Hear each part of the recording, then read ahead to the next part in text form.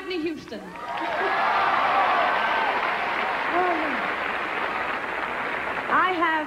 I have been given the honor of presenting the Songwriters Lifetime Achievement Award. As well as being an honor, it is also on the personal side a sheer pleasure. This year's recipient is worthy of national and worldwide acclaim as an innovative, creative force in the field of songwriting. What gives me even greater joy is that he is also my friend.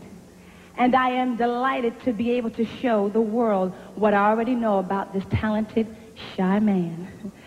The 1989 Songwriters Lifetime Achievement Award goes to Quincy Q. Jones. Yeah. Quincy Delight Jones Jr. was born in Chicago and brought up in Seattle. At the tender age of 15, he was invited by Lionel Hampton to join his band. He was mentored by the great Count Basie, who urged him to strike out on his own. Quincy Jones, the jazz artist, had the insight and the gift to see the artistry in others. His legendary gifts for production have been rewarded with 60 Grammy nominations and 19 awards, including his first for his Count Basie arrangement of I Can't Stop Loving You in 1963. Quincy saw the raw talent and explosive potential in Michael Jackson when they worked together on The Wiz.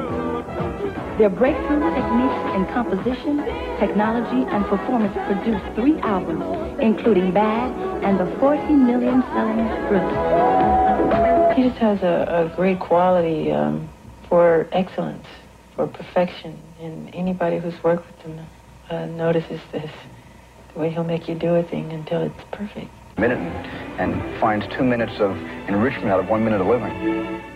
I think Quincy's most important contribution has been in helping to break down the barriers between different categories of music. His music combines elements of jazz and gospel with strains of pop and R&B.